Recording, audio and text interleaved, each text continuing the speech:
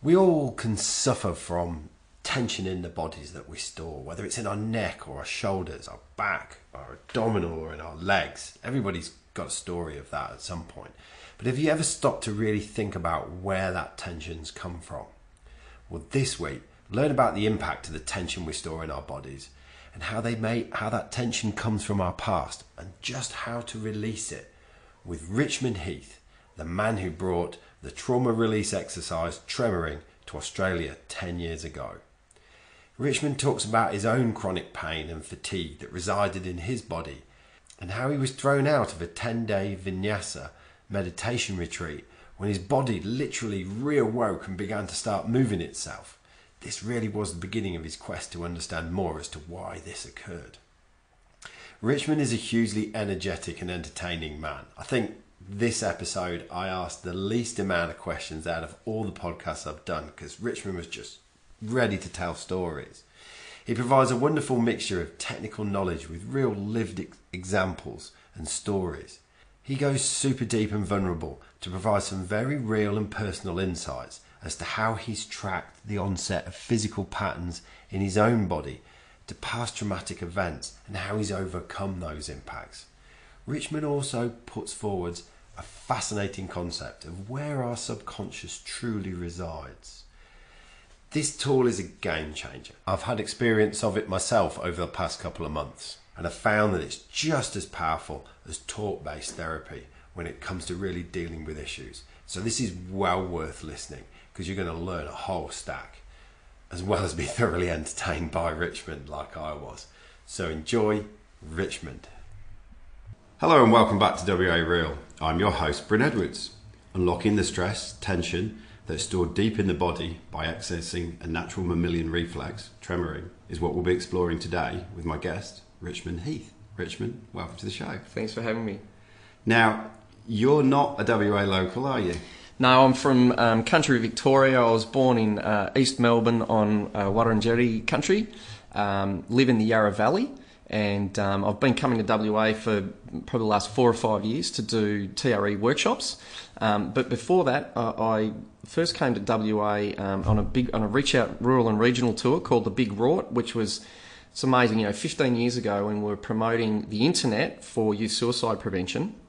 And travelling around country WA at that point, we were putting in computers with internet access in youth centres because there was no internet. Yeah, it's only 15 years ago. It's phenomenal. So I had a couple of months, so about 6 months travelling around WA, which completely loved it. And like a lot of people, I love coming to Perth. I would love to live here if my family weren't all over on the East Coast. Yeah. Yeah. What is it you love about this place? There's a few things. The thing that stands out for me is space.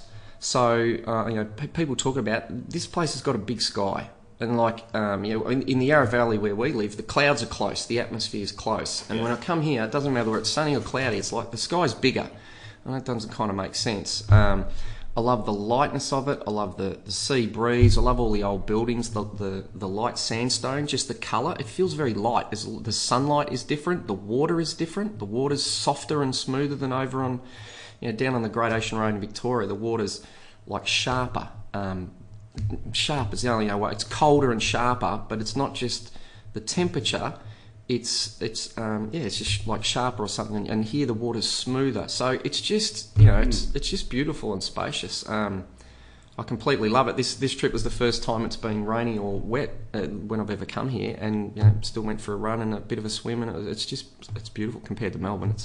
It's probably for me. It's when I come here, I feel my body, and I just feel myself like expanding and relaxing, but opening, and just it's a very, very easy place to love. That's pretty cool. So you're a trained physio. Yep. You deliver education and workshops at TRE Tremoring.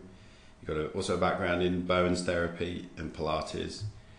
There's a strong focus in your story on bodily and physical well-being.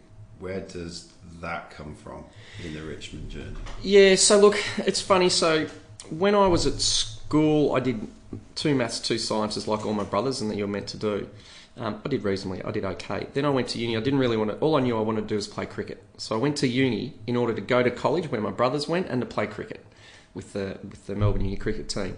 I did a year of arts where I went really, really well. So I did politics, anthropology, philosophy and stuff. And at the end of the first year, I can't really remember. I think I just thought, I'm not going to be able to get a job with an arts degree. So I put in to transfer into whatever.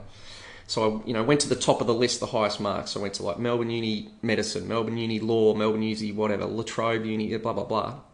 And then at the end of the first year, I got an offer to go to physiotherapy. And I played heaps of sport. That was kind of probably my lifeline growing up. And so I thought, oh yeah, I'm interested in the body, so I'll do physio.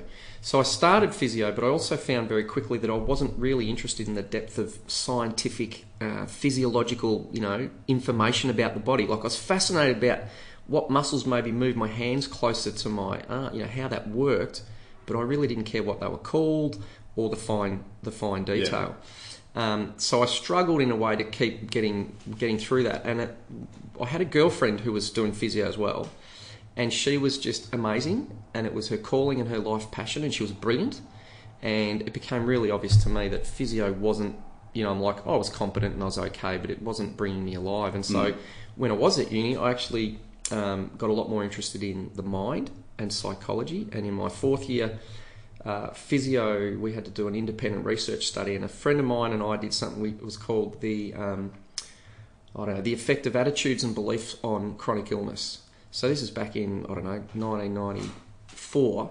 Right. Now, when we presented the information and these weird studies, stuff about, people in a hospital where people outside, all random and controlled, people were praying for these people, and the people who were being prayed for had half the level of medication and time in hospital. Just extraordinary, ridiculous stuff. Now, when we presented that to the physio world, it was like, you've got two heads, what do you even talk about? We just want to know about muscles and movement. And then a lot of that research turned up 15 years later in the films like What the Bleep, What the Bleep Do We Know, and The Secret, top 10 favourite. Those things. So it's fascinating because I then went more into a journey when I went to England straight after uni to travel, really. Yeah. So I worked in, back then there was a lot of physio jobs, and I remember calling the physio agency and saying, I want a job that's physio, that pays me really well, like the physio, because it was well paid, but it's the least physio job I can do. And they offered me, they said, well, we've got a job in mental health. So I worked at hospital, Springfield Hospital in London, in mental health as a physio, and I just loved it. And it was less physical, it was more about working with the psychology. I considered doing a psychology training, and they were going to fund that. So I really went away from the body, in a way. Yeah. But probably what happened to me was when I got to about 30, my body started to break down. Right. So I had chronic ankle pain, so I couldn't run anymore. Couldn't even swim because kicking my feet would hurt. So because I couldn't run, I'd do swimming, and then my shoulders packed it in, so I couldn't swim anymore. And I remember calling my brother at one point saying, I can't do all the things I used to do to keep myself happy, which was basically sport and exercise. That was my whole thing. So my body was like slowly grinding down. And I just couldn't keep avoiding my body, basically. Again, worked in suicide prevention, mental health. I'd done Aboriginal studies, worked in Aboriginal health and wellbeing. And so what really changed, and then I started doing, I did some meditation. And probably when I look back, the turning point for me was I did a couple of 10-day vipassana meditations. So silent meditation, where basically all you do is move your awareness through your body and feel sensations. And then on the third course I did, at some point when my conscious mind had kind of relaxed enough and I wasn't inhibiting my body started to move, just started to sway. Very, very common experience. What do we all get told when that happens? The teachers say, sit still. Yes. So I had this little debate, and I'm thinking, hang on, the teacher's telling me to sit still, Buddha's telling me to observe, I'm going to go with Buddha. So I snuck back in the hall at night, and as I put my awareness on one of my arms, it started to move and spiral around and stretch. Like it would stretch in one direction to a point that I could never physically stretch it that far, and then it would twist back the other way. And I was like, this is amazing. Now, in my little physio brain, I'm like, oh, this is a PNF pattern, neuro thing. PNF. I don't even know what that says, but it's like this pattern of movement. So I'm going, oh, wow, it's doing this. So my ego's making sense of it. And then I thought, what happens if I put my awareness in both arms at the same time? And both arms started to move. It's like amazing. So it was like I was observing my arm, but my meditative process had taken away my ego that would normally stop it. And then it's like, what happens if I put my awareness in my legs, my whole body? So basically, I'm in the hall at night, 10:30, everyone's in bed, and my body it starts spinning me around the room, like just twisting and spinning. And I went from, before the start of that course, I couldn't lift my arms above my shoulder, to because my shoulders are erect. Couldn't sit cross-legged on the floor without 60 pillows and just intense pain. To a couple of days later, I could sit in half lotus position on concrete for 2 hours, and there'd be a bit of pain, and then it would subside. But my body would spin me around, and I'll never forget that. At some point, it got me like into a handstand with my feet against the wall for balancing, on one hand, so one arm handstand, and doing push-ups, and with ease. So everything I'd been taught about the body and the science of the body and strength and conditioning, it all just kind of went out the window. And there was also, at the same time as my body started to move, almost infinitely, like it was just superhuman, extraordinary. My mind also did the same thing. So my mind was like downloading stuff, which meant, my mind was moving like that. Now, at that time, I didn't have a context for it. My family didn't have a context for it. So I got kicked out of the meditation retreat, and there was lots of I got kicked out basically, and there was lots of other layers about me challenging the authority, because the teachers pulled me in. They're like, "What are you doing?" And I'm going, "I'm just observing." And they're like, "Well, stop moving." I'm going, "I can't stop moving. My heart's still pumping." So I was being a smart ass. Not that I was aware of it at the time. Yeah. And they're like, stop meditating. I go, I can't stop meditating. You're right. It's like asking me to stop being aware or stop observing. Yeah. And then eventually the kind of penny dropped, the teacher, because I had this, at that point, because it was such a big challenge thing. So my breathing was like, and he's like, "Why are you breathing like that?" And I'm like, because I can feel the fear in your, because I look crazy. And then at some point he said, "Stop breathing." And at that point, then all my breathing, everything relaxed. And it wasn't until many years later I look back and go, "Oh, that was the point that in terms of our battle of authority, the power dynamic, it shot himself in the foot." So I'm like, "Well, you're a dickhead. You've just asked me to stop breathing. So I've won." No, so I've won. Now, that wasn't going through my mind at the time. And then when I went back to my family, they're just like, "You've gone completely manic. You're completely crazy." And I'm going, no, this all makes sense. And so for me, I look back now and go, there was an element of going crazy. There was an element of mania, but there was also an element of truth, knowledge, wisdom, and learning. So that sense of a spiritual emergence and a spiritual emergency. I'm getting a bit long-winded, but I was very lucky because in my Aboriginal Studies course, there was a guy called Jack Beatson, who was the main teacher, who I ended up working with. And I was starting to have all these mystical kind of experiences that in the Aboriginal cultural world made sense. Like animals bringing messages, or just these weird synchronistic coincidences that in my, Christian, Catholic, scientific background was just like all cynical bullshit. Anyway, so I ended up going up to see Jack Beatson. I was telling him all about it, and I'll never forget, he was sucking on his plastic cigar, cigarette thing he was trying to give up. And I told him, I said, "Look, Jack, this is what's going on. This is happening, and this is happening, and all these amazing weird stuff." And then he kind of just took a drag on it, and I said, this is your culture, you know about this. And he just took this big long drag on his cigarette thing, and then he said, "We all go through stuff like this at different times. Enjoy the ride." Now, I had my brother there who'd come up, and my other brothers had sent up all this, psychiatric cat emergency numbers, because they're like, "Okay, he's completely lost the plot," which is partly true. But it gave me the permission to just go, "It's all right, just, go on the ride." And so my body was going into these extraordinary states. I started having things doing where, I remember going to the beach, digging holes, like you see the Indian, people explore, digging holes, putting my head in the sand, covering the sand over, and staying under the sand for an hour, with this tiny little level of breath. So there was this kind of sense of this extraordinary, capacity in the body. And another key, I will get back to the physio and the body, but another key story for me is when I was first rolling around that hall at night. And I'll never forget one time my body sort of took me up into a one-arm sort of shoulder stand, like it was all a lot of yoga poses, and a lot of the traditional yoga positions came out of what we would call neurogenic or spontaneous movement that's now been put into a form. Anyway, so I was up on one shoulder, my feet are up in the air, my eyes are closed, and my body's starting to tip over It's like a bit like a headstand. And it's also at the point where I'm starting to think, shit, if I fall over here, I can break my neck. I could be paralysed. There was a bit of fear. And then just as my body started to tip over, my toe touched something. Now, I'd had my eyes closed for like half an hour, so I had no idea where I was in the room. And my toe touched something, and then it moved back the other way. And in that moment, I had a sense of going, my God, my body knew that was there. And I opened my eyes, and it was like just a pot plant holder somewhere in the room, and it had just touched the edge of the thing. So I started having to go, my body knows what it's doing. Yeah. I have no idea that was there, but my body knew that was there. It was a pretty crazy time in starting to follow and learning how to go, right, I'm going to let go and I'd trust. And what would happen is there'd be like a pendulum where fear would come up. Yes. And then I'd go, hang on, because I was coming out of the meditation state, I'd go, hang on, if I'm frightened of it, it hasn't happened yet. I've just lost presence. I've got into the future. So I'd come back to, I'm still alive, I'm breathing, I'd relax.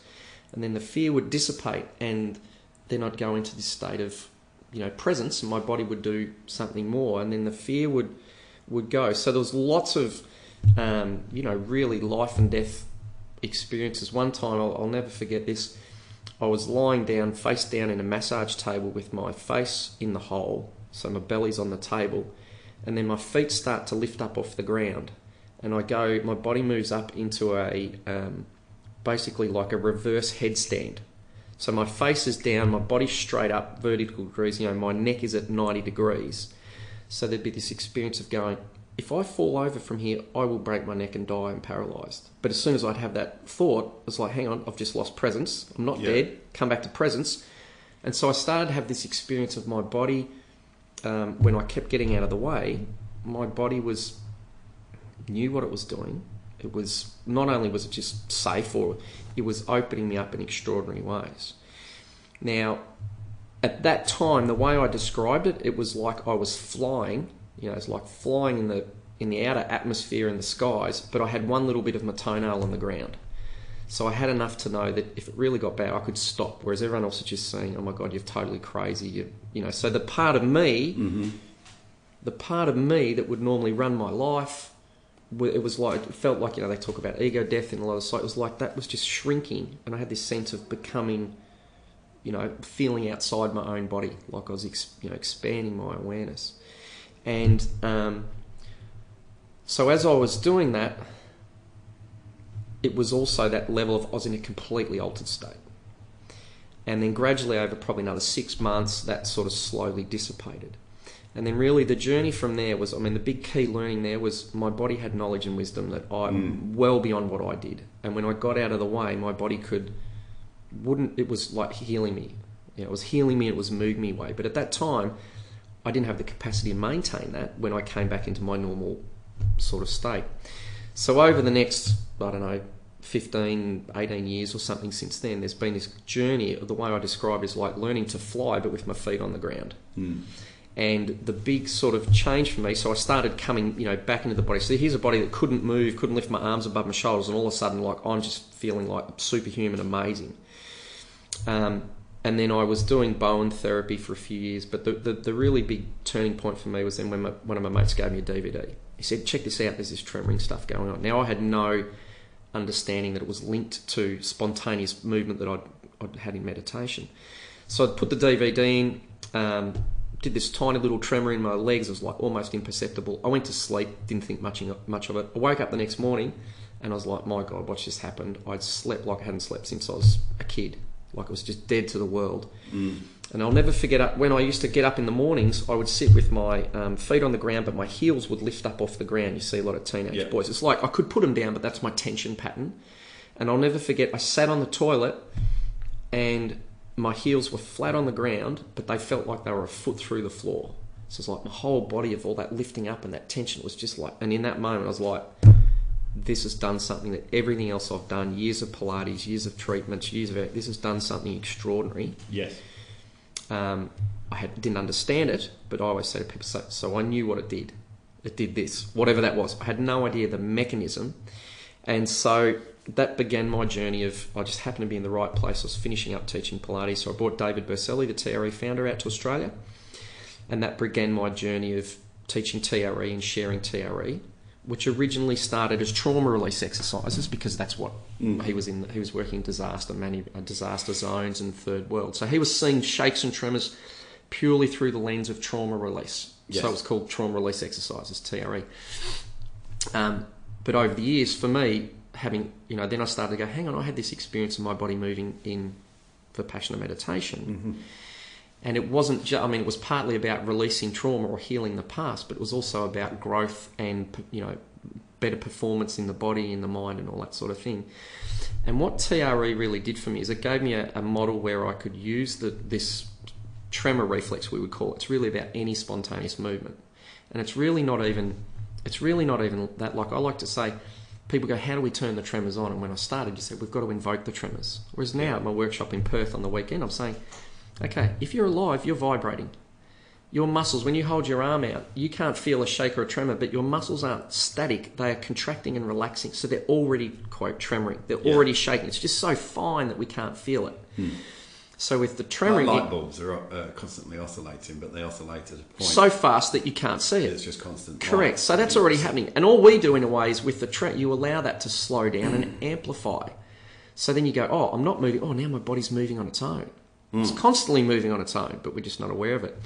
And so it's kind of happening all the time. And the more I teach it, the more I'm getting to the point of going, well, look, TRE is really just a framework and a way of kind of deliberately accessing more of what the body's, but really it's about this, our body's alive, it's wise, it's got us to this point over millions and billions of years of evolution. My ego is, 48 years old.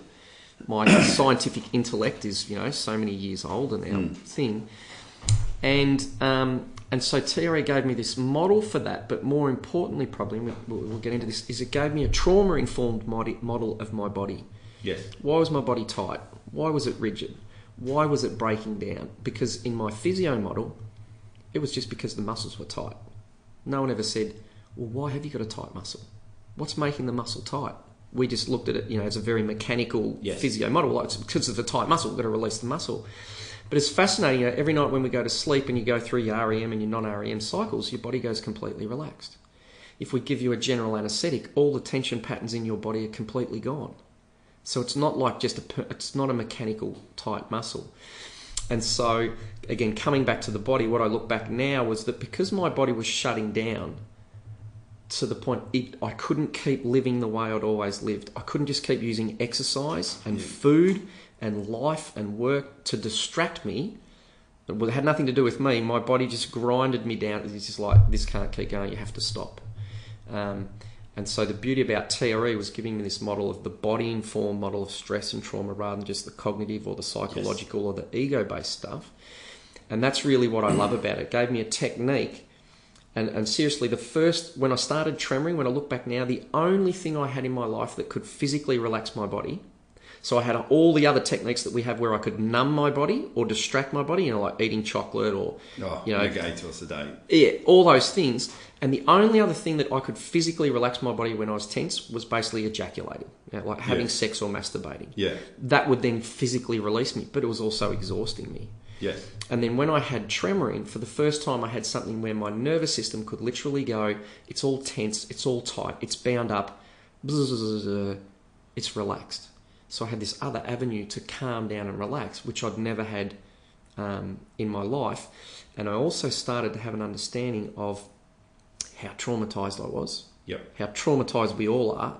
And the thing for me around TRE is I never had a capital T story. I was like, this tremoring is changing me, it's changing my life, it's amazing. But I wasn't sexually abused. I wasn't, I didn't have any of that story. About as a kid. That's right. I'm just highly anxious, highly stressed, highly tense. And so it started to give me a body-informed model of stress and trauma that moves beyond the trauma model and just talks about like immobility, tension, bracing, all the reasons why we contain ourselves, not in just a trauma state. Anytime we're containing our impulse to express ourselves, maybe be creative, yell something out, sing and dance in class at school, whatever it is, the muscular system's involved. And our stress and trauma response is primarily about movement. It's really what it comes down to, but we're at the end of, since Freud onwards, we're at the end of a long cycle where it's all gone into the intellect and the ego and the conscious mind. And those things are all real and valid. They're all still there. but we've forgotten the body. Yeah. And the body's the primary responder. And, you know, we talk about the nervous system, and even now as our shower of electrical. Correct, and even now as psychology and psychiatry and that medical model moves into the nervous system, everything studies about the brain, but we still don't include the muscular system. And if you look at the latest research around fascia or connective tissue, they're saying the fascia or your connective tissue, all that white adipose, seemingly irrelevant tissue in the Western medical model, has a faster body-wide communication system than the nervous system. So think about this. A single cell amoeba in the ocean knows what to move towards if it wants to eat it or mate or whatever it does. They probably don't mate, single cell things. Or what to move away from if it's dangerous. Now, it doesn't have an amygdala. It doesn't have a central nervous system. It's just got connective tissue. And Bruce Lipton's book, if you haven't read it, The Biology of Belief, talks about, you know, the cell membrane, which is like the connective tissue, and the knowledge and the wisdom here. So with the TRE and the model, it's taking us back to go, hang on, we've got these bodies. We've got bodies before we've got a conscious mind or an intellect. You know, we're in utero, all that sort of stuff. And so it's about, in our Western world, you know, we've really split off our conscious mind from our physical body. We focus on the intellect. We get kids at school and we just sit still, think, learn that way. We don't have so much embodied cognition. And what's fascinating is that pattern in our Western culture very much reflects on a macro level the same process that happens in our body in response to stress and trauma on an individual level, where our conscious mind will kind of separate, and it's not so much our conscious mind does it, the body withdraws itself so our conscious mind doesn't have to actually feel and heal or be embodied in the experience. So long story short, but coming back, so the TRA got me this understanding going, right, this is why my body's tight, is because my body is like chronically frozen, holding, numbing out, disconnecting as a survival response. It's not wrong or bad, and I can look back now and go, oh, there's all these reasons why it was like that. But for me, I was fortunate that my body got so broken down that I couldn't just keep living my normal life. Something had to change, and primarily what it was about exploring the body, going back into the body, and not... Critical for me was people would always say, oh, you're in your head too much. And I used to always say, well, why can't I stay in my head and go into my body? There was always the thing of you had to stop thinking to get into it. But so for me, it's about this sense of, you know, the body's primary, the body's responding. If it was all conscious, I say to people all the time in workshops, say, if we could consciously all just relax, we would choose it. We'd all choose to be enlightened in a moment, but we can't. So it's not up to our conscious mind. I mean, there are things we can do, so we have to work with the physiology of the body.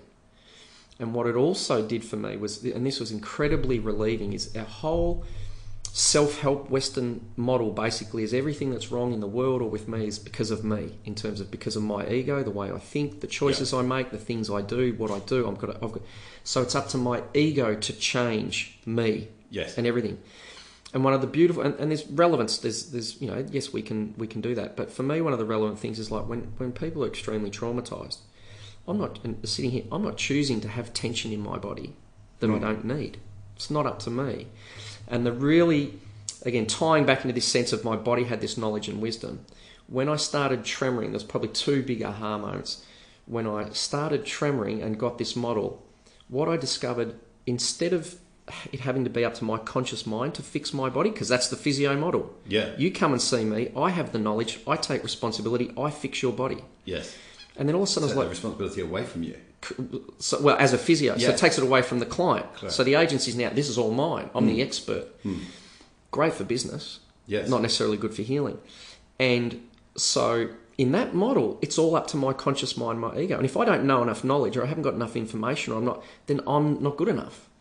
And the same thing in my own physical body. It's up to me to fix my shoulders. Oh, it's because of how I'm thinking. It's my belief system. Now that those things are all relevant.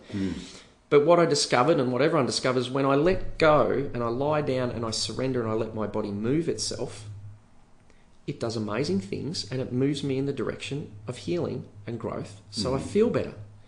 Less tension, more flow, more connection between my body and mind. So that first big aha moment was, hang on, it's not up to my ego and my intellect and my identity, my conscious mind to create all these changes in my body. I've just got to get out of the way, which can be very, very difficult. And the more I did that, the more my body starts to move me. Nothing to do with me. It's this wisdom in the body. And TRE is just one way of, everything we do, every therapy we do, every practice we do ultimately is about letting the wisdom of the body reorganise itself. Yes. The second big aha moment for me then was, so this sense of like, right, when I get rid of my conscious mind and I let my body move, it heals. Not that that's how you live. I've still got to use my mind to live and make choices and do that. And it gave me more freedom to do that as my body is more relaxed. But the next big aha moment, because of the trauma-informed model, was that every time in life I was getting triggered, every time I was going into defense, every time I got frightened, every time I got angry, every time I got shut down, frozen, collapsed, overwhelmed, blaming other people, because of Stephen Porges' polyvagal model, this sense of the way the nervous system responds to stress, a very simple question was, is my body under threat? And if my body's not under threat, what's under threat? Now, in the Western world that I live in, my body's almost never under threat in terms of life or death thing. So it was often my sense of ego and identity. And if my body and my organism was shutting down, going into a contracted state, and it was because of my ego, well, then that's an opportunity for me to go, gee, I need to get a bit more mature. If you don't like my shirt or my nose or my jumper or whatever I'm saying, I need to grow up. And go, you're welcome to that opinion, rather than, oh, why'd you say that? And having that response. So it's like, if people are pushing my buttons, then there's an opportunity for me to look at the button. So what it meant was, instead of spending my life, and David Bercelo is very good, very big about this sense of that trauma and stress is an evolutionary principle that helps us grow. In our culture, we avoid pain, we avoid suffering. Give me the medication, give me the operation, so I can just keep being who I am and avoid the pain and suffering, rather than going into that experience, going primarily in the body, and going through it and growing and learning from it. So what then I soon started to experience is, I had a model where every time I was triggered, instead of blaming you, I had to look at what was happening in my body. And so every time I was triggered was an opportunity to go, I've got an unresolved pattern here. And if I can then, now I've also got a mechanism to let that discharge and release, then instead of those triggers being something that I've got to organise the entire world so I never get triggered, it became an opportunity to go, right, I'm getting pruned. It hurts, it's painful, but the net result is something gets dropped away out of me, a false ego, and then there's a bit more blooming. So that's a very long-winded story, so the two things was like, when I surrendered to my body knew what it was doing. Yes. And then the biggest sort of thing for me is when I surrender my body and my life to the world or the universe or whatever, and I would put the parallels as that in religious people, let's say I surrender my life to Jesus, I surrender my life to Buddha, I take refuge in Buddha. In a neuroscientific model, I go, I'm just surrendering from my nervous system or the body, and then when life is bringing me challenges, as much as possible, I'll still have all my habitual things of I don't want to do it, I hate it, all those reactions, but they're all opportunities to look at what's happening in my body, and then they're all opportunities for healing and growth. Yes. That aren't being driven by me. It's just life happens and all those buttons are getting pushed, and they're all opportunities to get into a growth and a healing and growth state. And it's all happening in our bodies. Yeah. So that's really the primary thing. The more I get out of not get out of my intellect, but use my intellect and my mind to experience, go along for the ride and just go, oh my God, I'm having this experience, rather than going, it's up to my ego to direct everything. It's following the wisdom of the body. And there are remarkable things when we do that, like that happened for me in vipassana. There is just extraordinary knowledge and wisdom in the body. And when people do tremoring, same things happen. Body creates tension, the body uncreates tension. Nothing to do with ourselves. Anyway, so that's something to do with, about the body. And what I would say is my habitual state is, our defensive thing is to split off and go more into the intellect and get really excited about the theory and the stories, and all those things are great. And my sort of ongoing patterning is just learning to, and what I would say is, rather than going, I have to go into my body, is falling back into my body. Yes. So it's not about going, now it's another thing I have to do. I have to be more embodied. I have to consciously go into my body. But it's about letting that process naturally happen, because it's, there's, as I say, amazing healing and growth. And I'll never forget David Bercelo said, the sad thing is most people are not having a great experience in their body. No. They're having pain, they're having suffering, and life is pain and suffering, rather than going, my God, life is extraordinary. And there's this, there's the dance, like our in and out breath, between we go into the suffering and then we come out into the joy, and this pulsation in the physical body. Our hearts pulsate, our breathing pulsates, our craniosacral fluids pulsate. In our culture, we try and avoid that pulsation. We try and avoid pain and suffering. We don't have the dark night of the soul. We don't let ourselves go into those painful experiences. We try to avoid being triggered. When we are triggered, I blame you for it. Don't do it again. Stop doing that. Rather than just going, wow, look at this experience. Wow, I'm in a deep contracted phase at the moment. What's that feel like? And then what happens if you breathe out? Your next breath is in.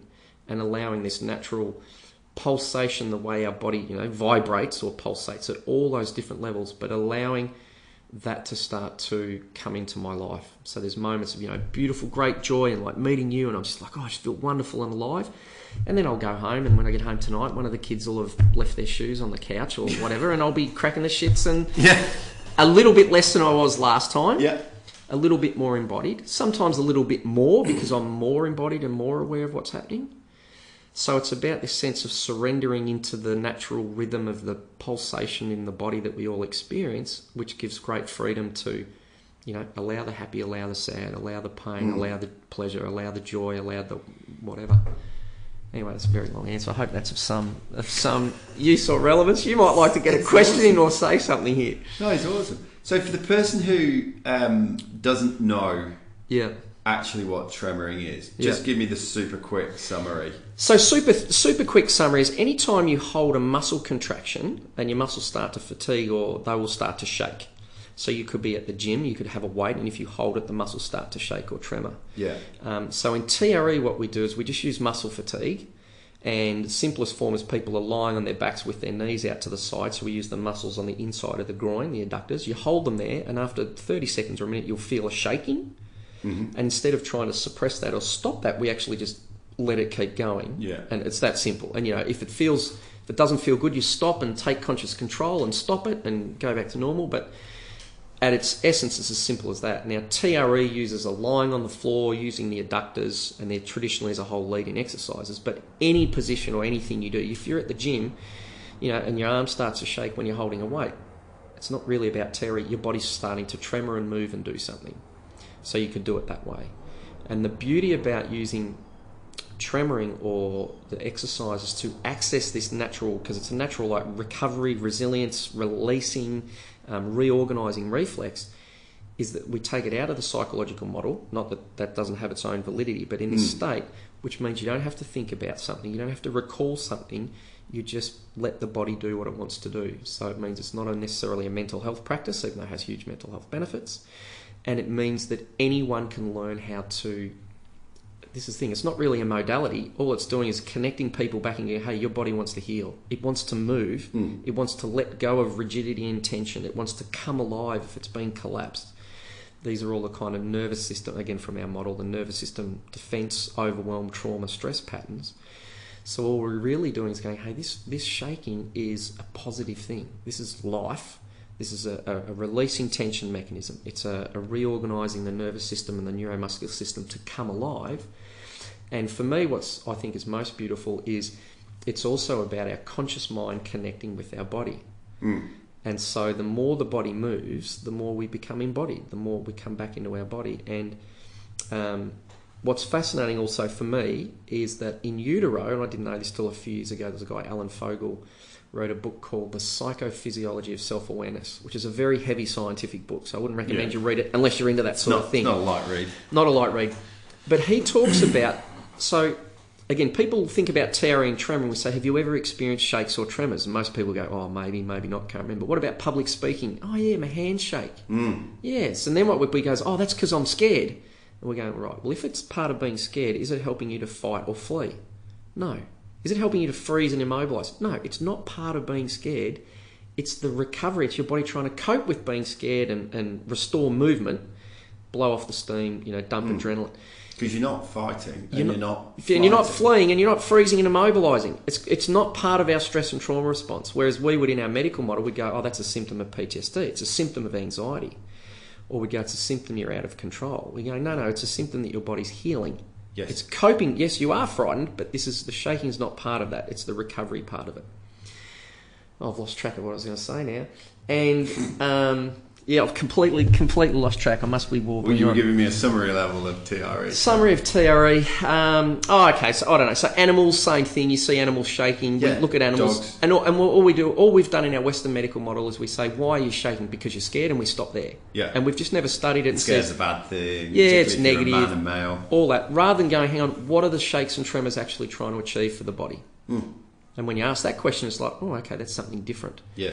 And so, now I recall. So this is where David Berselli was living in war zones. He was seeing shaking and tremoring as a trauma release recovery because we don't shake in shock, we shake to come out of shock. If you come across someone on the side of the road after a car accident, don't get them to stop that shaking because that shaking is healing them. Yeah. It's like, wow, you're alive, you're shaking, your body's only shaking when it's safe to do so. Let it happen, it's okay, it's cool. I love that, when it's safe to do It so. only will shake when it's safe to shake. So if you're there and you've got a saber-toothed tiger beside you and the shaking will stimulate it to attack you more, your body won't shake. So if you're shaking, you are safe. Yes. You already know you're safe. Whereas we tend to couple that experience of, oh my God, I'm out of control, my body's out of control. That's interesting because if you're standing on a stage at a lectern about to publicly speak, if you're that scared of publicly speaking and you're shaking, it just demonstrates that standing there on a stage at a lectern is not a saber-toothed tiger coming to get you. It is actually quite a safe environment. Your body's not under threat. Ego and identity's under threat, or feels like it's under threat. And of course, what do we do when that happens? We suppress it. Now, what that means is instead of the nervous system calming down and down-regulating, it up-regulates. It goes into further defence. So I look calm, I pretend to be calm, but my body's now starting to hold tension. And with that, locking it and grinding locking it in. It's like driving the car with the accelerator and the handbrake at the same time. And the ironic thing is when we go into those immobilisation states, our cortex starts to shut down a little bit because it's an instinctual response. So then I can't actually give you as good a lecture. I can't think. I need to write my speech because I couldn't remember it or just talk. Focus and creativity's everything's going down. Now, so that's the stress and trauma model. But one thing that I also love is that in utero, this is what Alan Fogel was saying, in utero, the body, from early conception, the body starts to shake and vibrate, the cells are vibrating, and say at 10 weeks you've got a body, you look like a little fetus, your arms and legs are starting and muscles are starting to twitch and contract. And what's fascinating is this has got nothing to do with the brain and the central nervous system. The tissues themselves start to contract, and that twitching and that movement is how our central nervous system and our brain, not our conscious awareness, but just simply the nervous system, actually connects with the peripheral parts of our organism, our muscles, all that sort of stuff. So it's through movement, because if it doesn't move, the brain can't sense it. Just that part of the cortex goes offline because there's no movement. So the point of this story is when we have a stress and trauma model around tremors, then everyone comes because I've got trauma, I want to get, this is about releasing trauma, which is partly true. When we have a model that said, hey, before you got traumatised, shaking and tremoring was the way that your body became embodied, the way you became embodied, that had nothing to do with stress and trauma. This is the most natural process in the world. This is about your organism getting more integrated, more connected to itself, your central nervous system, which then will grow into having a conscious mind and a cortex, of getting more integrated and connected with your body. Now, from that place, it uncouples the idea that shaking and tremoring has to be about trauma, it's going to be cathartic, it's going to be overwhelming. You go, this is the most natural thing in the world. Yes. Every single person on the planet has done this in utero for 9 months. Doesn't have to have anything to do with trauma. And from that place, it helps us surrender and just go, hey, let's let go. And the neuroscience of trauma is really useful in the West because our Western egos need a story to say this is okay. Yeah. And at my workshops on the weekend, I always have this one in Perth, and it always gets to the point after I've done a day and a half of neuroscience lectures, that everyone's nodding their heads and go, at some point I'll get to the point of saying, now, this is all just a story. Correct. Because if you're a Christian and you believe that what's making you shake and vibrate is the Spirit of Jesus or the Holy Spirit entering you, then all I've got to say is, this is Jesus coming to your body, let go, and look how good it makes you feel. In the Western world, I say, oh, this is your nerve, your brain, your amygdala, whatever it is, and then our ego says, this makes sense, I'm going to let it happen. Yeah. Or if you're in another culture, we might say, this is entities leaving you. We're going to do that. So our neuroscience is really just a story, because in 1,000 years, they're going to be looking back at our evidence-based practice now going, what were you blokes thinking? You're in medieval knowledge here. Because you're making it hard work for yourself. What were you thinking? So what I love about the tremoring is once people are tremoring, I have, 2 questions. Are you okay? Yes. And is it working for you? And everything else we do is simply about getting that ego to be able to, giving it something to chew. Oh, this makes sense. It's neurological. It's whatever. So the ego can say, I'm going to let this happen. It's all it really comes down to. And as I say, we're all vibrating. Our muscles are all contracting and relaxing all the time anyway. So there's this amazing freedom of going, oh my God, it's not all up to me. I can let go. It's no different from, spiritual traditions all around the world have been teaching for years and years and years. And there are cultures around the world. This is the thing. When David Berceli brought out his book, it was called The Revolutionary Trauma Release Exercises. In our Western scientific model, which is all about the intellect, knowledge, the powers in the knowledge and all that, so that top-down approach, this is a revolution in the way we look at, the agency is in you. It's in your body. I'm not doing it. I'm just teaching you. I'm just telling you what's already there. I'm not putting anything into you. You to focus in a lot. I just say, look in there. Your body wants to heal itself. Get out of the way and let itself heal.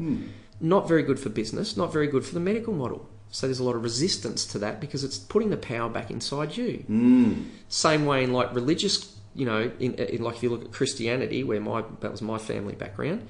If someone comes along and says, hey, you've got direct access to God, you don't have to go through the church. Of course, what does the church? It's all battening down the hatches. Yeah. Same thing happens with our medical model. Now, it's not to deny the amazing stuff that our Western medical model does. We still want that and need that, but it's to open up the doorway to say, but hang on, people have got more capacity to heal, and that healing is happening inside them already as well. I mean, just to stop and think about the power of that. Oh, it's crazy. And it's like phenomenal. It is, it's phenomenal. But what happens is we go, I've got a sore neck that I need the chiropractor to do 4 sessions to treat. That's how I'm going to heal that. And then people come to the workshop. I had someone at the workshop on the weekend, so they're back, they go, oh my God, my back pain got sore, and then it went away, and then it got sore, and it went away. Yeah. And in a way, they're probably thinking, it's not really working. I want it to go away. I'm saying, what's creating the back pain? Are you choosing to do it? No. What's creating the back pain? Your body's creating the back pain. Right, and then went away. What made it go away? Was that you? Did you choose? No. What made the body made it go away. Fascinating. So they're back into this pulsation and go, hey, my body's creating these states.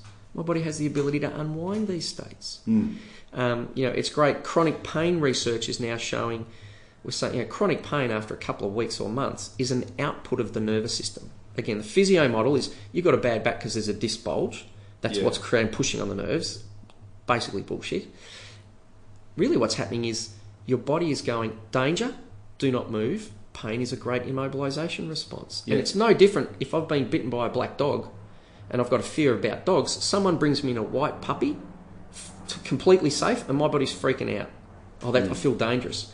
So movement is one of the things that when our body's most holding this fear of movement. And then, of course, when spontaneous movement starts to happen, the body starts to free up. It doesn't just about letting go of those. It's like rebooting your software. All those habitual software patterns start to drop away. So you're saying that it's the body that makes almost the decision to constrict and then constrict movement, or is it our mind making an executive? So fantastic. So it's just because there's 2 things there. Absolutely, because like take for instance, there's a guy called Ross Edgley who just swam around Great Britain, and he had this theory while he was, so he's in the water swimming 8 hours a day for like fucking 100 days or something like that. Phenomenal guy. And he has this theory that he wanted to test while he was doing it, and he I don't know whether he got to the end of it, but he basically wondered whether fatigue was something that was created in the mind. So this is, and that the body was infinite. Correct. So this is a beautiful thing, because you might have to erase everything I've said because it's probably all bullshit, because it's part of the limitations of our model and our dualistic separate model. The point I try and make about it is going, and so it should be clear, our conscious mind. Yes. So we would say, are you consciously choosing to make that back pain? No. So there's some sort of split as well, if you know what I mean. So the way I like to think about this is Candace Pert, who wrote The Molecules of Emotion, was a big breakthrough. I heard her on the radio once. I never knew whether she wrote this next book. She said, my next book is called Your Body is Your Subconscious Mind. Because, and this is all the stuff about embodied cognition. So the way I like to think about it is a bit like this. When you learn to ride a bike and you have to concentrate and consciously pay attention, and then that pattern sort of sinks down lower into your cortex so it's automatic. Same thing happens if my body is habitually bracing in order to feel safe, that pattern kind of sinks down into my cortex so it's like, it's just there. So think about it like this. If I put you on a bike, can I get you to unlearn how to balance? How would you unwind that? It's like, I can't unlearn that. Yeah. Same thing sort of happens with tension. That pattern of bracing and holding, if I could consciously do it, I'd just relax. Yeah. But I can't. So it's like in my body. So the body's holding. Again, this is like the limitation of language. Let's call it my body or my subconscious mind, or they're the same thing. Yeah. Whatever it is that's holding. And I can't access that consciously. So I need to access whatever it is that's not my conscious mind to allow it to let that go. So sometimes I'll call that your body. Yes. Whereas I love what you point out, because we separate it in mind body. Well, I say, well, it's not really your body. It's really your subconscious mind. Yeah. Well, it's kind of really your ego, but it's not your ego in the Freudian sense. It's like it's not your conscious ego. It's like your unconscious ego. We kind of get to the point where we catch the tail. And again, I just like to say, well, can you relax it? And if you can't, it's pointless arguing about whether it's the mind or the body or whatever it is. Yeah. So what are you going to do about it? Yeah. Nothing. Can you do it? No. Okay, lie down, let your body tremor, see what happens. Shit, it started to let it go. Yeah. So the language of saying the body, we could be the body / the subconscious mind. They're both the same thing. And another good example of the limitation of language is in TRE, because it started very much focused on shaking. Yeah. What I like to refer to as spontaneous involuntary movement. But Yes. it's very hard to say, because it's not just about shaking. Someone might invoke the reflex or let the body move. Like doing the knees and... Yeah, and doing whatever. Yeah. And the body goes into a long, slow stretch, which we would call, or TRE would call, a fascial stretch, because it's not just about a muscle shaking, it's about your whole... The white stuff. Yeah, the whole stuff is stretching and lengthening. And because that's the latest and greatest thing, everyone gets excited and has erections, because it's all about fascia this and fascia that. And as I like to say, 200 years when we can measure your etheric field, we'll be going, it wasn't about the muscles, it wasn't about the fascia, it was all about your etheric field and your astral body, and we'll get excited about that. Your larger chakras. Yeah, exactly. So, and that's not to say any of those things aren't true, but your body doesn't give a shit. Correct. Your body's just going, I'm just going to do this because it works and it feels good.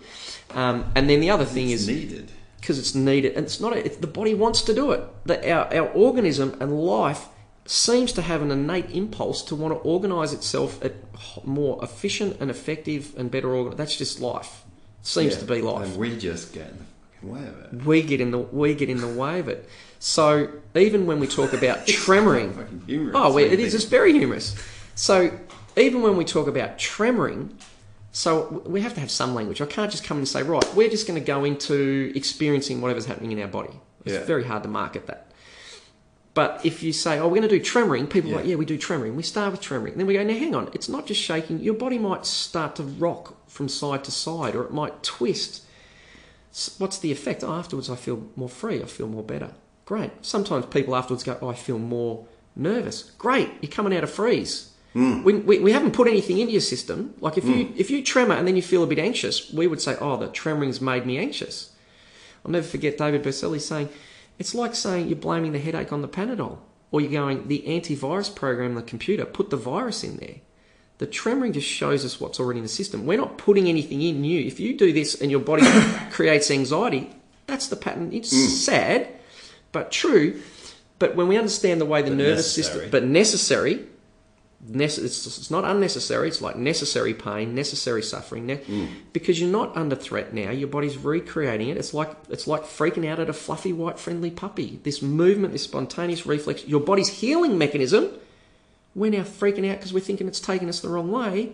Partly because our medical model says if you're anxious, whatever treatment we do must only move you in a linear direction towards less anxiety. Whereas in reality, when the body / subconscious mind has been bracing and containing the movements, the emotions, whatever it is, and protecting it. When the body starts to free up and move, we then go, hang on, this is moving us in the wrong direction. I'm meant to feel more calm. And I'll never forget, after a couple of months of TRE, most people, what happens is they do it, they start to feel more calm. They love it. Beautiful. And then after a few months, not always, but after a few months, as our body starts to thaw out, we become aware of why was my body tense in the first place? Oh my God, I've got all this anxiety. I'll never forget ringing up David Berselli or calling him up on Zoom or Skype or something. I'm like, David, this is bullshit. It doesn't work. I'm feeling worse. I'm feeling more anxious. And all he does is he smiles, leans into the camera, and he's like, this is fantastic. What's going on in your body? And I was like, fuck you. I don't have to, I know it's true. It's showing me something. It's like I'm thawing out. And part of thawing out is we often get more connected to what's happening. Now, we don't have that model in our Western medical model, where we go, you know what? I can't remember the guy who said it, but someone said, if you want to feel better, you have to get better at feeling first. So if your body's bracing and tense so you don't feel all that anxiety, so true. And that's what, all the books and where trauma therapy is getting to is this sense, the body keeps the score, the body bears the burden, the body remembers, or the subconscious mind is holding those patterns because it's overwhelming for our conscious mind or my ego or my awareness to deal with it. As the body then starts to let go of those patterns, we may actually get more aware of why we were stressed, what that was containing. So we need to have a model that holds us and supports us and going, you know what? As my body thaws up, I'm going to get better, but I might feel a bit more pain or suffering necessary to be able to integrate it. I like to refer to as like, ongoing use of this reflex or the tremoring, whatever you want to call it. I describe it as like being pruned. So you think about being pruned. The first time the bush gets pruned, it's like, fuck, keep it away, it hurts, oh my God, you've cut that off.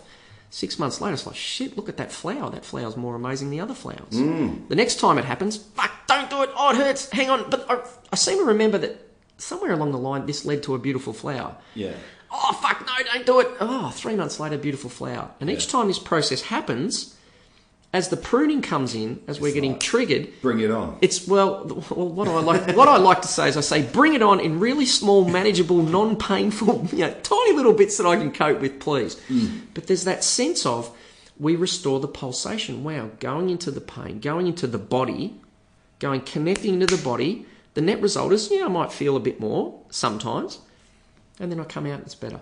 And that's kind of the trauma recovery model of this pulsation, which is amazing. But what I also like to say is we don't want to just focus on the trauma release model because then we go, tremoring is all about trauma.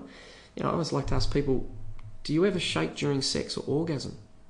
Yeah, sure. Does that mean it's traumatic? And when I first learnt TRE, because that's what I was being told, I'm looking at everything. It's like, if all you've got's a hammer, everything looks like a nail. I'm going, oh my God, this must be something to do with it's traumatic to be open-hearted or something like that, rather than going, no, hang on, this is life and vibration, energy moving, and it feels wonderful and it's pleasure.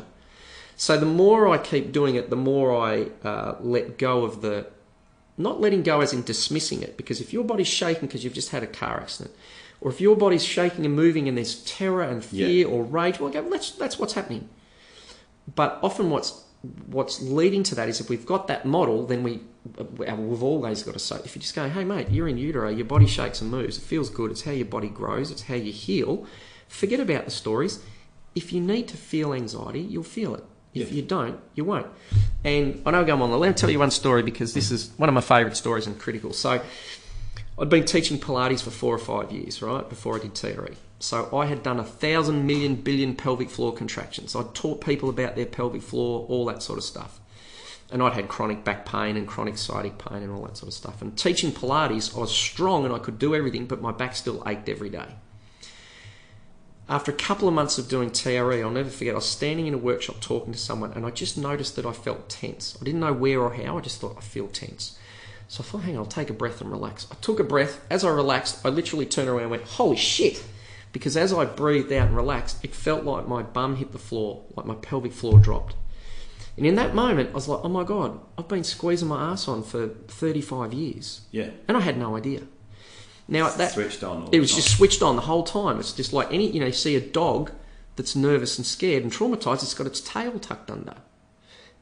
Bob Scare, the guy who wrote a brilliant book, again, very more medical based, called The the body bears the burden. Body bears the burden. So he talked about his big paradigm shift from, he was a psychologist, he had psychology training, plus he was an orthopedic surgeon.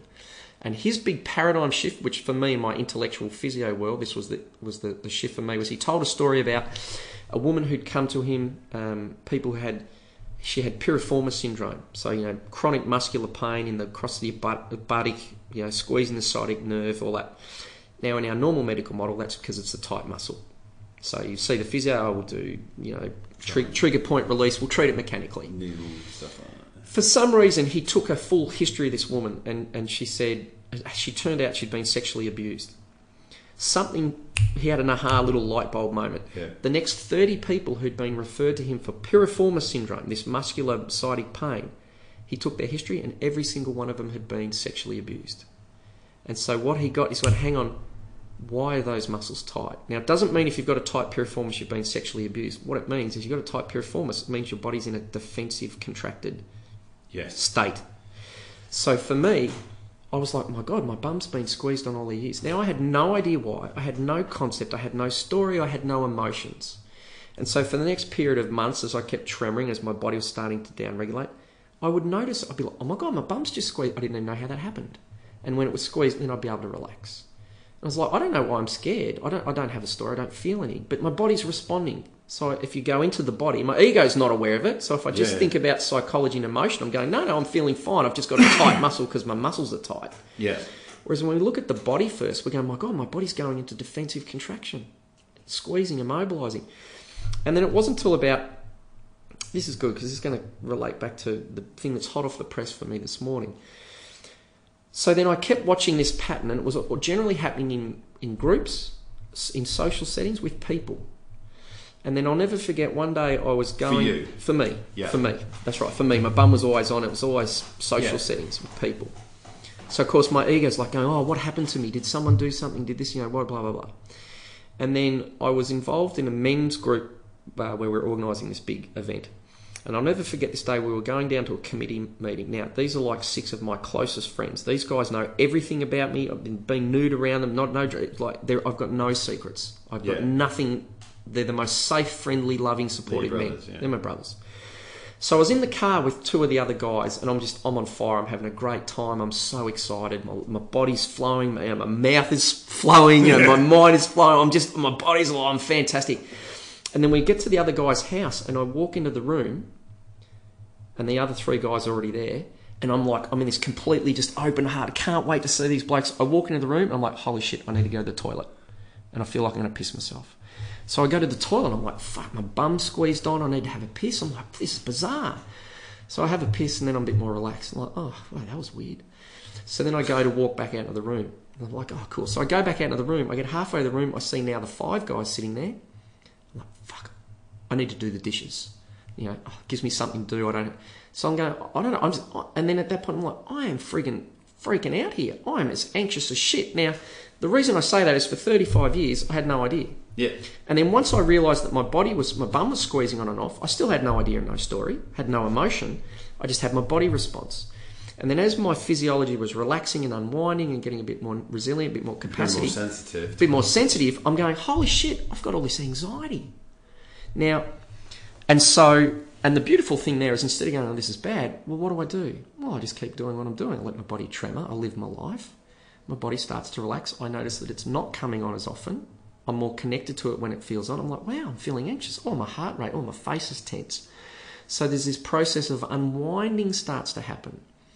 And so I'm like, wow, I've got this social anxiety that I never knew I had. Now I look back and say, oh, I didn't like parties. I didn't like socialising, but I never felt why I didn't like it. I just don't like it.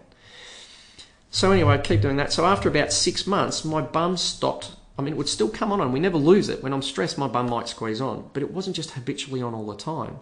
And then there'd be situations where I was in a social setting and my bum wasn't on. It's like, wow, this is fascinating. So of course, then what happens when my bum stops squeezing on? The next thing I'm like, oh my God, I've been squeezing my guts in for 40 years.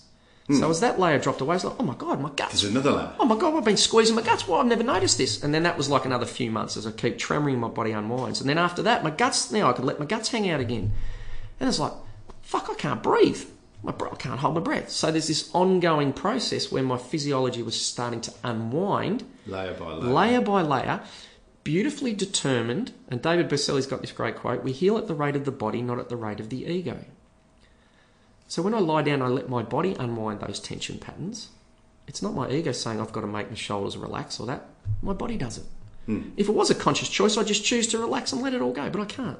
So I'm starting to watch this progression of my body, the wisdom of it. Unwinding different layers. Unwinding. Now, the wisdom of my body winding up to keep me safe and protected, and then the wisdom of my body determining the rate of my unwinding and my healing and growth. So I don't open up too much and lose the plot, so I don't get overwhelmed. Long story short, so then I started to become aware of, social setting, anxiety, and I was like, "What happened? We've got to have this. Got to have the story." Two fascinating things. One was at a workshop with David Berceli one day, and I was lying on the floor tremoring, and I said, "David, I'm going to try and dissociate and just let go and go in an altered state and let that happen." He's like, "Yeah, cool." And I'm lying there, and as my body got more and more and more and more relaxed, because I became really aware it was like faces, people's faces, looking at someone's face which should be the most calming thing in our lives, was triggering for me. So as I was going into that subliminal, half awake, half asleep state, this deep relaxation, my body is just melting and melting and melting. Then all of a sudden, bang, there's a face in front of my face. This guy's face. So, I don't claim to say things. I'll say, this is what I experienced. There was a face in front of me, like a vision of a face. And in that moment, I sort of had this thing of going, holy shit. Or as a child, there was these things. I'm seeing something. I'm seeing someone's face. What do my parents tell me? There's no one there. Of course not. We're scientists. We're Christians. There's no spirits. There's no whatever. Now, whether there's spirits or not, I don't care. All I'm saying is I'm having the experience of a face in front of my face, and it freaked me out. Like I'm like, fuck! And I've just, jolted awake. So I was like, oh, wow, there's more to this story than the idea of someone did something in my face. What's really, so then I was like, right, I've got no idea, who knows what was going on, but this sense of, wow, that maybe the faces that I was scared of weren't human faces, or they weren't human physical faces, that there was something else going on as, that had no context and no story. Now that's great, and it gets all spiritual, and what I like to do is always to keep bringing it back to the body, because one of my other Bowen teachers, Anne Schubert, this is called the Grandma of Bowen, and she works with a trauma-informed model of Bowen. And one thing I remember she said one day, she's like, people have all these stories about their past lives and all this stuff. She says, but I always reckon it's tied to something in this lifetime, an actual real physical thing. So I became really aware of a pattern of going into groups, getting triggered. Sometimes I'd get overwhelmed, scared, withdrawn. Other times I'd get hyper excited, inflated, a bit manic, out of the body. Even again, so that men's gathering that I talked about, so Menergy, so I was on the committee for 3 years, is like the happiest time in my life. And yet going to that event one day, I remember about the third or fourth year, I went there and I wasn't on the committee, so I didn't have a role to play. And I went there, and after I said hello to about 10 blokes, I had to go to my room and lie down. I was almost crying. It's like, this is bizarre. I'm so freaking out. I'm scared of going into this setting. And I became really aware of that pattern of this triggering of going into a social setting was just like scary. Didn't make any sense. Long story short, I used to always say, so the big traumatic thing that happened for me is when I went to boarding school, my brothers had all gone. So I was super confident, wanted to go. I wanted to get out of the country to town. This was my destiny. And I look back and I go, there was a bit of arrogance and ignorance and all that sort of in a young child. But one thing that happened was very early on, and in the boarding house, it was like Lord of the Flies. It was just dog eat dog, and whatever was your most sensitive, insecure part of your life, that became your nickname. Yeah. And so I look back, and when we were in year 9, so there were those of us who were very young and hadn't been through puberty, in with year 9s and 10s who were very old and had gone through, so we had, if you didn't have pubic hair yet, you get called a skinner, because you didn't have any pubes. Yeah. And I'll never forget, I did forget part of it, but so one day early on, I went into the boarding house TV room, and my whole entire peer group were there, these guys, year 10s, year 9s, and there was a seat next to one of the really cool, leaders of the pack, the year 10 guy. So I just went and sat next to him because that was the only seat. And then we were watching TV, everyone's quiet, and then there was an ad on TV, and he turns to me and goes, "How you going, Stumpy?" And the whole room erupted in laughter. all I knew was something was, I didn't know what was happening. The next thing I remember, and I have a complete gap in my memory, was I was standing outside the boarding house in the hall, and all I can remember is just being in shock and going, I don't know what's just happened. And then over a bit of time, I go, oh, okay, he was calling me Stumpy because I'm, prepubescent, so, because you've got this little dick, and because you're little, so that becomes the thing. But in that setting, my whole peer group, just like complete shame and humiliation, and my whole sense of ego and identity, and bang, in that moment, shattered. Now, it wasn't until I started doing TRE, like I didn't happen to go back to my boarding school for 30 years or 25 years. And I look back, and what I know now about stress and trauma is I then lived for 4 years in a state of chronic hypervigilance, 24 hours a day. I didn't engage in the banter with other guys, because if they called me Stumpy, I'd be like, right, I've just been beat. I've got the, I saw myself as the runt of the litter. Like if I said, oh, you've got pus face because you've got pimples, or even I said, oh, you've got a banana dick because your dick's bent, they just go, oh, grow a dick, Stumpy. So I was like, right, I've just been slapped down on the runt. Yeah. So what it meant was and what I spoke to one of my friends recently, said the behaviour we learnt was keep your head low, don't engage with people, and so every time you walk into a room, and this happens still, every time people walk into a room, what happens? You're on edge because someone's going to say something. Someone's going to drop you. So I started to get this sense of, oh my God, this pattern was around every time I walk into a room of people, there's a chance that someone's going to publicly humiliate you and shatter your ego. And so that's, oh wow, this is a pattern. Now, what I've learnt from this was normally you'd say, oh, okay, that's terrible, that's trauma. And what I always like to frame to people, say, this wasn't the start of my stress and trauma. I was already a highly sensitive, highly anxious child. This was just something that brought it forwards. And, what we'd say is, oh, we've got to make sure this never happens to anyone else. Whereas now I look back, and over the last 15 years or 10 years of doing tremoring, I'm like, my God, look at what this has taught me. Look at this has given me more humility, which I'm learning. And I think, my God, if that hadn't happened to me, I would have been the most arrogant, ignorant asshole in the world. And it's taken me on this journey of, learning and healing and growth and understanding. And it's only been in the last few months where I've sort of owning. I go, you know what? I've lived with PTSD for the last 25 years. I never called it that. I just said I was stressed. And, you go, well, I wasn't under any life and death threat, but to my ego and my identity, that was the ultimate death. I've gone into this community and it's just completely shattered. So living in that state of permanent hypervigilance. And I remember going back to the school reunion when we were about 25-year reunion, first time I'd been back, walking around the school, and everywhere I walked was like memories. Yeah. And the only place that wasn't like that, I was lucky that I was good at sport. I was captain of the cricket. And so what that meant is people didn't pick on me all the time. Yes. Because I had a level of status.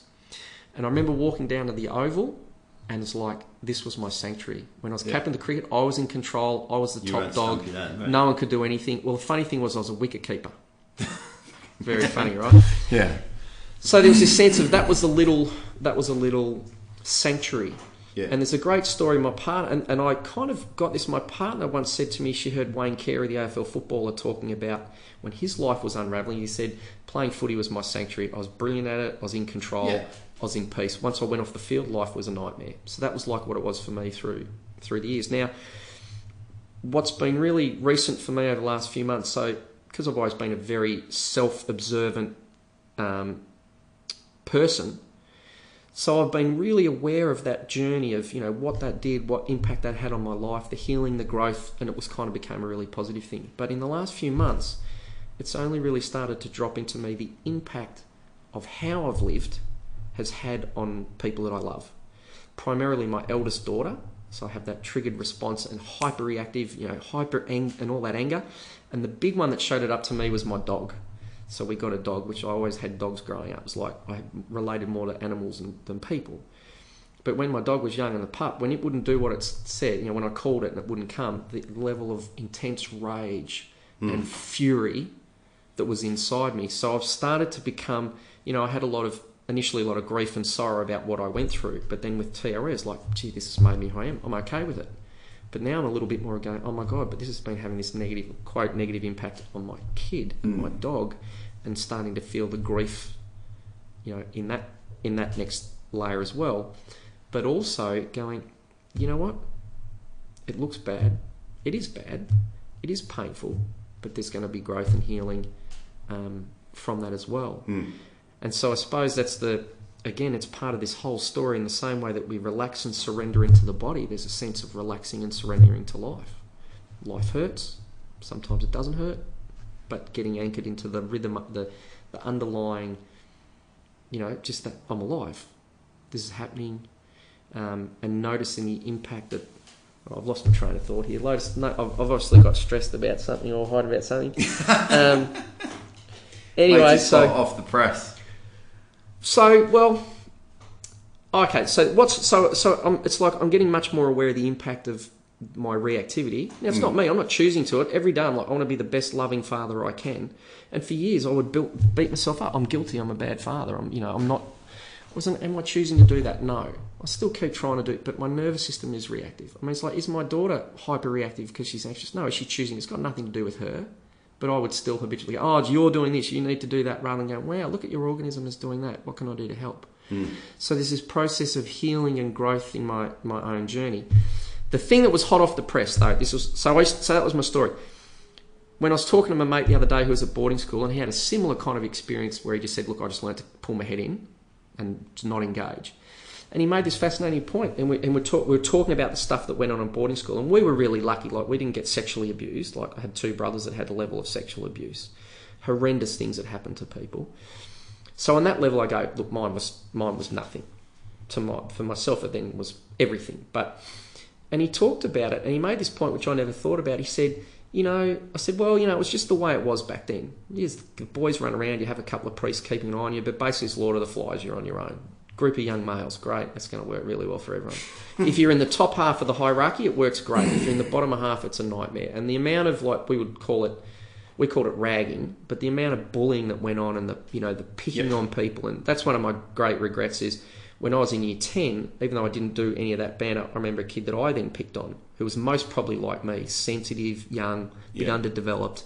So I just passed it on, like people do with sexual abuse. You just pass it on. But my friend made the comment, and he said, so this is the hot off the press thing that I'd never realised this layer for me before. And I was saying, look, it's just the way it was. And he says, you know what, I reckon they could have done stuff. It could have been better. It should have been better in a way. And he says, even back then in the 1980s or whatever, were there any girls' boarding schools where you would have open shower cubicles? It's like, and what you thought is no. So when we were in year 9, 10 and year 11, you just had, like the old sports room open. Now, would you ever send a 13-year-old girl into a room with other girls and go, you're just all going to shower naked inside? We would never do that. Back then, we would never do that. But boys, it was just like, you all have to come into the shower naked. So it was only through, I had this amazing dream last night, wasn't necessarily related, but woke up crying, which is like this beautiful crying thing. And then I had the recognition, because he'd been talking about it, going, my God, every year for 4 years, every time I got up in the morning and I had to sleep, I had to go into the showers, I had to get nude. And if I walked into the showers and there was no one in there, I could have a shower. When I walked into the showers and there was anyone else in there, I was already freaking out. Yeah. So it's starting to get this sense of, wow, here's the kind of story, and I don't want to get lost in the story of it, but part of it is going, this is the relevant, this is relevance again. This is a real thing. This is what happens, and it's led to those habitual patterns. So the reason I share that is there's great, gratitude for the experience and the growth and the learning. But there's also, I'd say, for a long time, I haven't actually embodied the grief and the real pain and the suffering. And sometimes we get lost in that without being able to move and grow.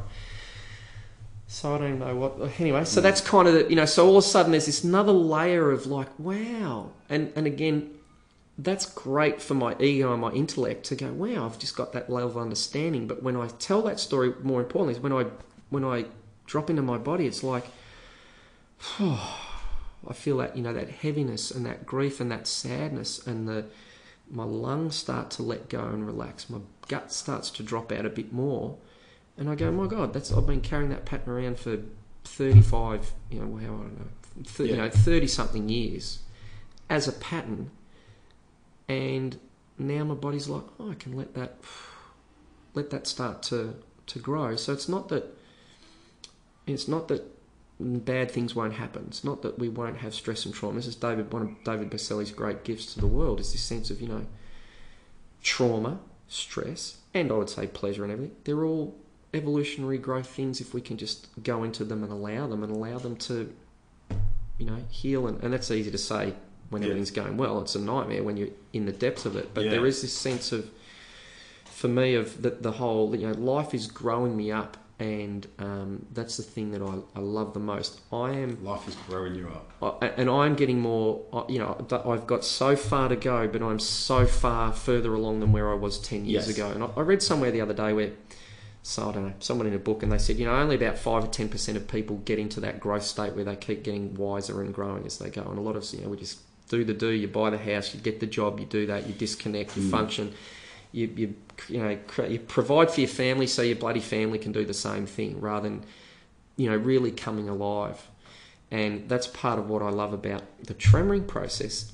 It's also, another great parallel is animals go through this process when they come out of hibernation. Yes.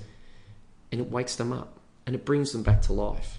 And that's what the shaking and tremoring does. And in a way, that's the why for me. It's like, so what if you heal your trauma? So what if I get over that story? That doesn't mean I'm living my life and I'm more expressive or I'm more authentic or my voice is deeper or I've got more emotional expression or I've got more capacity to stay kind and loving rather than triggered in relation to my partner.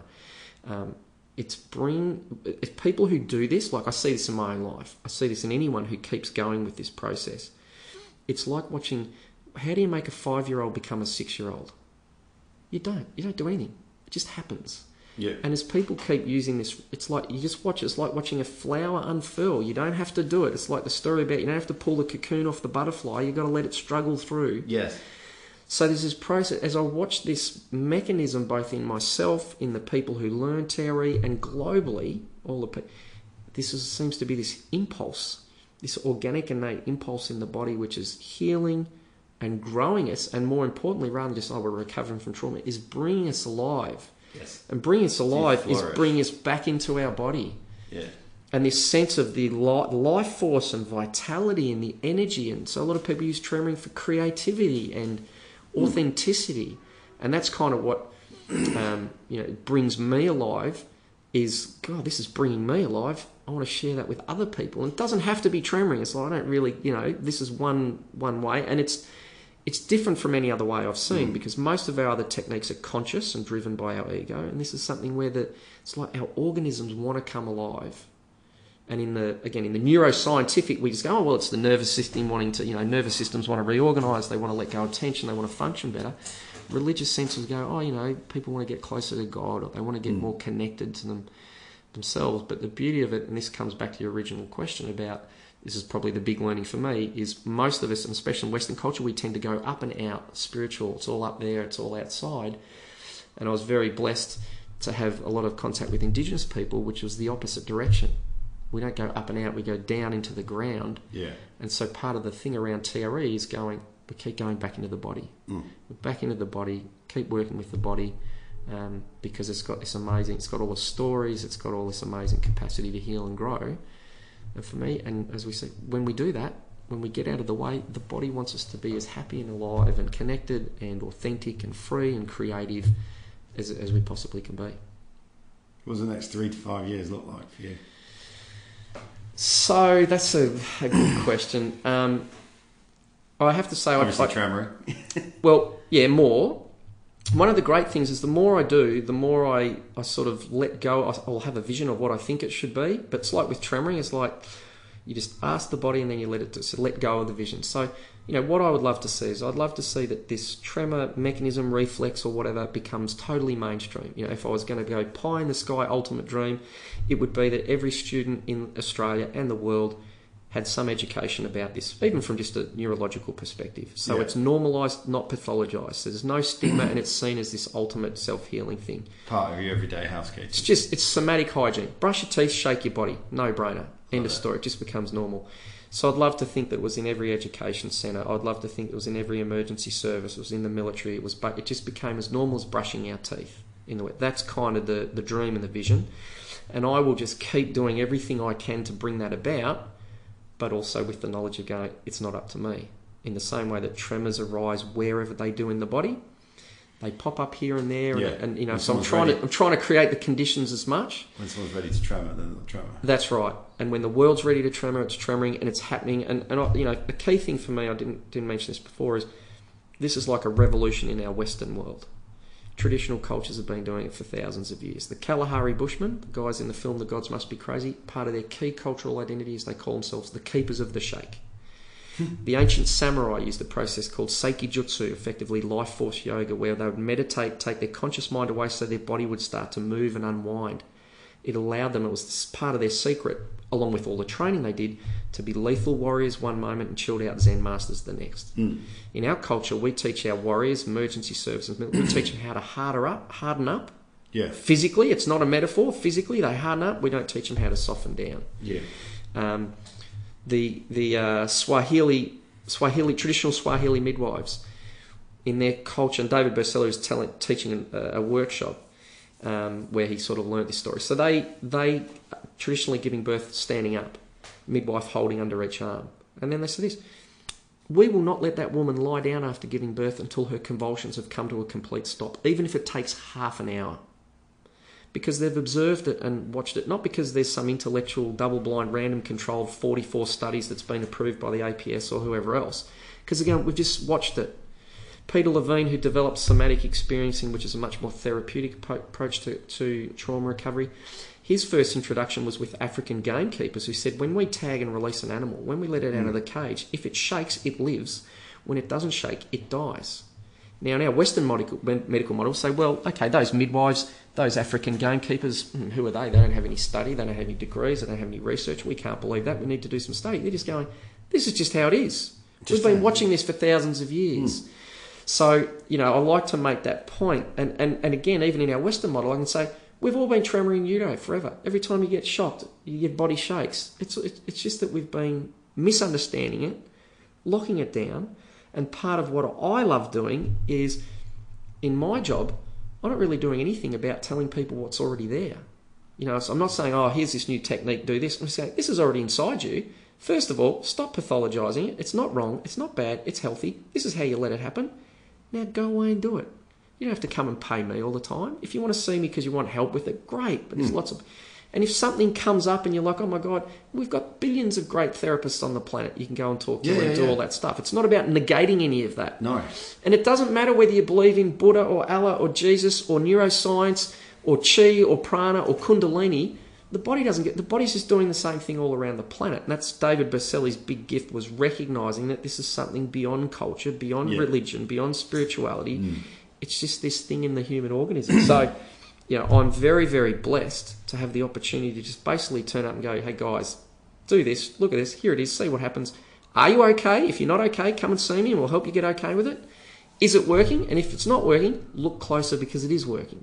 Because we can see it. Part of the reason people stop tremoring is when we're frozen and numb and disconnected from the body, our ego says, oh no, I'm still a bit anxious, it's not working. Whereas when you look at it in the physiology of the body, you measure heart rate variability or sleep quality, or we just look at people's muscular system, I don't need to do research to see whether it's working. I can see that in my eyes. My physio training teaches me to go, here's the muscular system, wow, it's more relaxed. It's working. Whether you think it's working or not, I mean, I want you to know it's working. I can see that it's working. We don't need and we need the research to keep the Western ego medical model happy, but just enough to say, hey, let's do it. So I'm very, very, very blessed, and it's a lot of fun, and to see people come alive. You know, see people find that empowerment inside themselves. Wow, I can do this simply lying in bed at night. Don't have to think about it. And it's just like getting on the roller coaster of life, and instead of it being terrified, you're like, shit, this is fun, this is amazing. And it's just taking you, and it's, you know, highs and lows, ups and downs, and at the end of it, you feel exhilarated and alive. One of the last questions I always ask my guests is, if you could take a nugget of information and just upload it into the collective consciousness so everybody gets it, what would it be? Shaking is good for you. When your body shakes, let it happen. Let go, let your body lead you, follow your body, surrender, surrender. Let go. Let it shake. Let your body shake you back to life. That's probably it. It's been freaking awesome talking to you today. I could go on for another hour and a half, but I know you've got a plane to catch. And look, and for me too, I'm really appreciative. Yeah. Of the opportunity to, this part of his opportunities to share this is, I mean, it's a blessing, and I love it. It brings me alive, and it's great. So thank you very much. I haven't really had a chance to hear anything about your journey much or that, but that'll come out another day. Yeah. So thank you. If anybody wants to find you or find Tremoring Yep. here in Western Australia, where do they do that? So if you're looking for it in Australia, the website is treaustralia.com.au. If you're overseas, if you look up the global website, that's traumaprevention.com. And in Perth specifically, I think there are 4, TRE providers. And two or three of those you can find through the TRE Australia website. So if you're interested in learning it, what I would recommend is go onto the TRE Australia website, look under Find a Provider, get in touch with whoever works well for you, contact those guys. They're a bit like me, they're just waiting for the opportunities to teach people.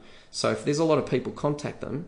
They will put stuff on. They will run classes. They might do like a 4-week class, or you can do individual sessions if you need. And if there's the demand, I will come back. I'll just go wherever there's the demand. So if there's that's the way to find out about it. You can learn it on an app, or through a pamphlet, or through a book.